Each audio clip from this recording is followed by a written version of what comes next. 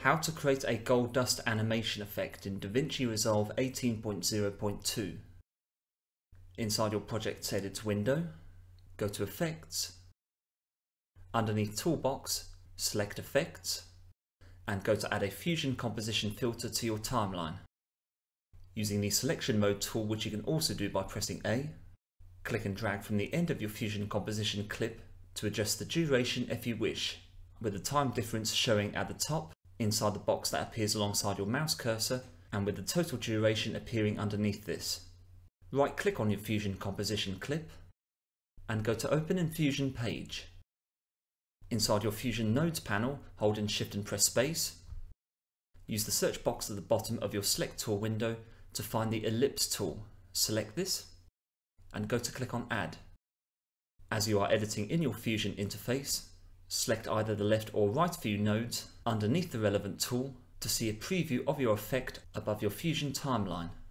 With this new ellipse node selected, under Inspector and Controls, to add some transparency to this shape, we will decrease level from 1 to 0.65. And to add feather to the edges of this circle, we will increase soft edge to 0.035. Go to add a background tool in your node section. Click on the grey box to the right of ellipse 1 and drag your mouse cursor to the blue arrow which appears alongside background 1 to make a connection.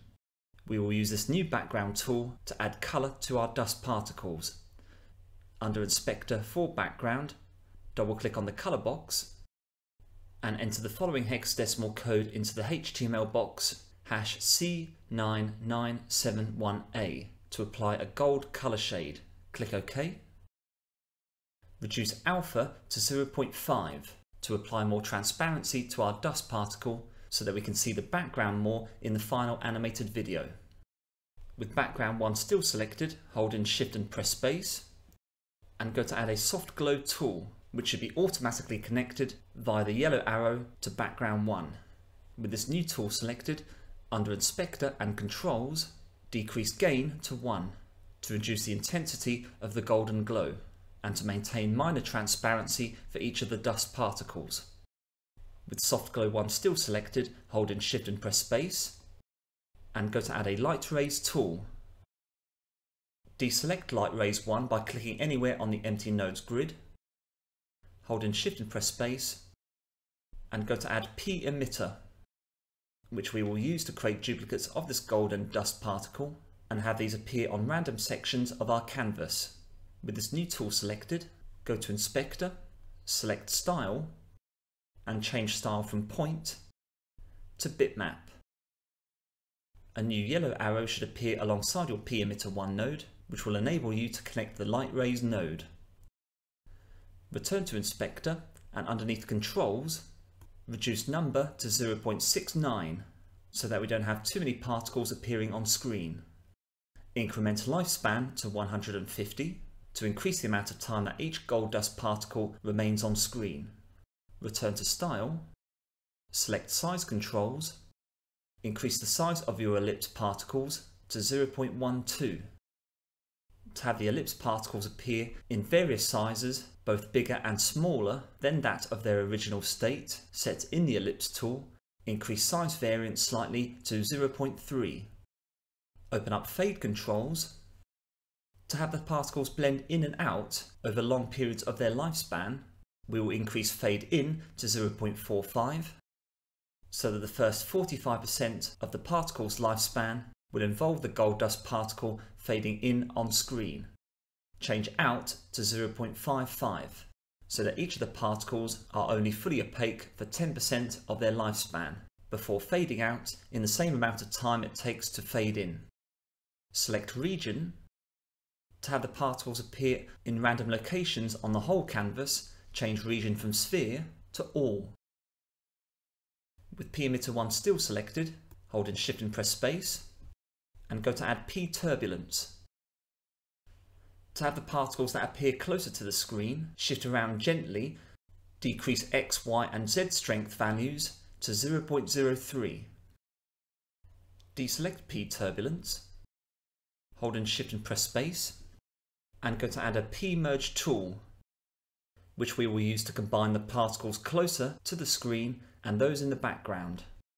Connect P-turbulence 1 to the green foreground arrow of P-merge 1.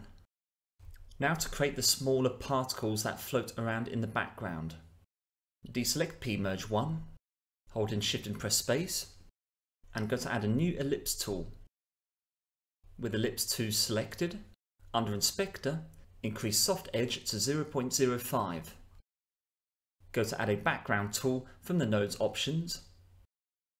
Connect ellipse 2 to background 2. With background 2 selected, under Inspector and Color, double click on the color box and go to add a more vibrant yellow color, which will make the background particles stand out more behind the bigger ones that will appear closer to the screen. Enter the hexadecimal code #CABC29. Click OK. With background 2 selected, hold in Shift and press space and go to add a glow tool. Increase glow to 0.9. Select P emitter 1, holding Ctrl and C to copy. Use Command instead of Control if you're a Mac user. Deselect this tool and hold in Ctrl and press V to paste.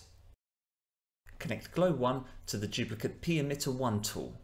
With the duplicate P emitter tool selected, under Inspector and Controls, increase number to 30.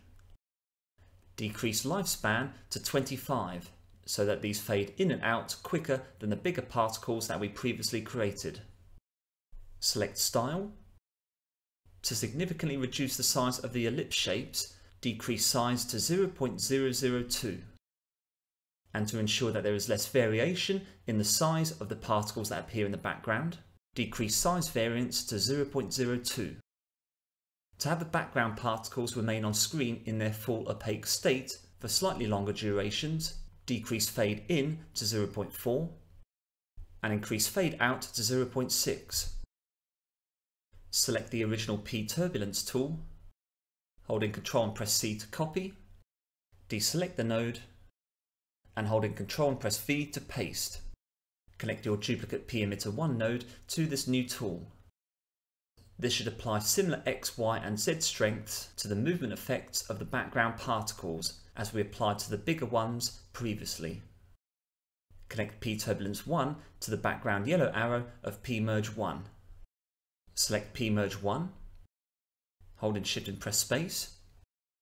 To have the particles processed by DaVinci Resolve, go to Insert a P-render tool. Now to apply the dark gold animated colour shades that appear in the background around our particles. Disconnect P-render 1, hold in Shift and press space, and go to add a merge tool.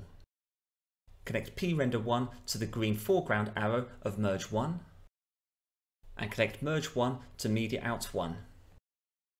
Deselect your nodes, hold in Shift and press space, and go to add a fast noise tool. With fast noise still selected, under Inspector and Noise, increase detail to 10 to make the edges of the gold and black mix more significant, and to ensure that the gold shade blends into the dark background more, decrease contrast to 0.4. To reduce the intensity of the gold background, decrease brightness to -0.75. And to expand the size of your golden background shade, so that we don't see too many cloud shapes appearing, decrease scale to 0.63. And to add a gentle animation to this fast noise effect, increase seeth rate slightly to 0.025. Select Color, choose Gradient next to Type. The first gradient node should be set at position 0.0 and have a black shade applied. Select the second node which appears on the far right side, underneath the white shade at position 1.0. Double click on the white box which appears below this, and apply the following colour shade #8F490F. Click OK. With fast noise still selected, hold in Shift and press space, and go to add a soft glow tool. With this new tool selected, increase threshold slightly to 0.05 to make the two gradient colours stand out more from one another, and to reduce the intensity slightly so that the gold dust particles remain clear on screen, reduce gain from 2 to 0.5. Connect soft glow 2 to the yellow background arrow of merge 1. Thank you very much for watching. I hope that video was useful to you. If you enjoyed the content and wish to be notified about future uploads on this channel, please like, share and subscribe. Join me soon for another video. Take care.